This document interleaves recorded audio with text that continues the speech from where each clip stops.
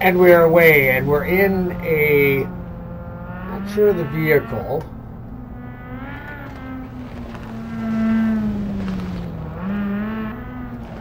I believe, well, I'm going to look at it when it gets close. It could be Citroen. And we're in Kenya, and in a full muddy rainstorm. It's going to be hail.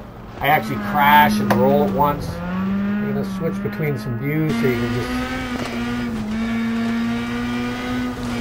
inside. And it was very difficult to see where to go. There's not a lot of arrows set up, so you're just looking for the glare of the road and those little rocks. A lot of rocks on the road. Wow, this car was out of control. So much fun. Little villages. Wow. Almost crashed into the well there.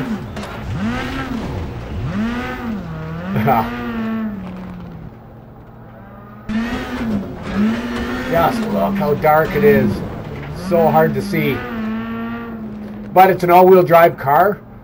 Handles great. Put a little brake pressure on. And a little trail braking will get you around most corners. No real drop-offs, but there are a lot of trees and rocks you can hit. And I do believe I hit a rock where I rolled it 3 times. That's coming up in the later half. Wow. Oh, wow. This is so awesome. Teaches us so much. I actually use a Zamboni driving technique. It's all-wheel drive, just like Zambonis were. And if you ever get sliding sideways, and you think you're going to go off the course or in a Zamboni into the boards, you just slowly step on the throttle and point the wheels in the direction you want to go, and it will pull you that way with the all-wheel drive. And that's kind of what I do here. I'll turn the corner, point the wheels, and then feather on the throttle to bring it around the corner and pull it through. Yeah, very. A lot of these techniques are transferable between a lot of different vehicles, depending on whether they're rear-wheel drive, front-wheel drive, or all-wheel drive. That depends on the weight of the vehicle and the horsepower. A lot of these techniques are transferable, like I said, from a Zamboni to a rally car, to a 4x4, to an exotic car, or a race car.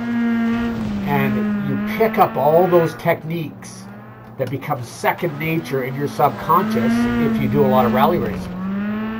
And you get into a rhythm. It's like a smooth rhythm. Okay, here's the wide open section. I think I hit a big puddle coming up. Wow, just flying through that field. Wow, oh, got some air. Oh, there's a big puddle. Wow, almost buried me. Wow, look at this. Slow down, slow down. Whoa, sideways. Another puddle. Wow, the physics on this are just phenomenal.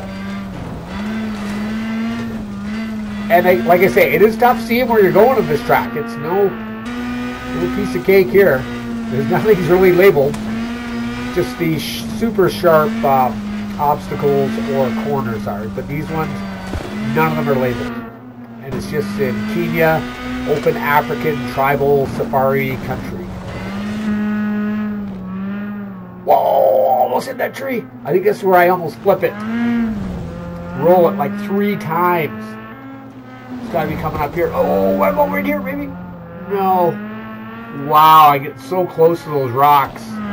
It's coming up, though. I'm gonna roll. Wow. Oh, my God. Hang on. Hang on. It's coming up. I think right here. Oh, no. Wow. Just flying. And it is actually arguably easier to... Oh, there it is. Roll. Wow. Oh, my goodness. That was not good. I did not know where to go, so it actually reset me on the track. That was intense. But I do finish this course, but arguably in the mud and the rain, it is sometimes a little bit more predictable to get into a rhythm of sliding because the consistency of the ground is all even. It's like mud. Anyways, there we go. That's my replay in Kenya.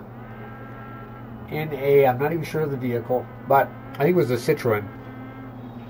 But it was very intense. Duke out.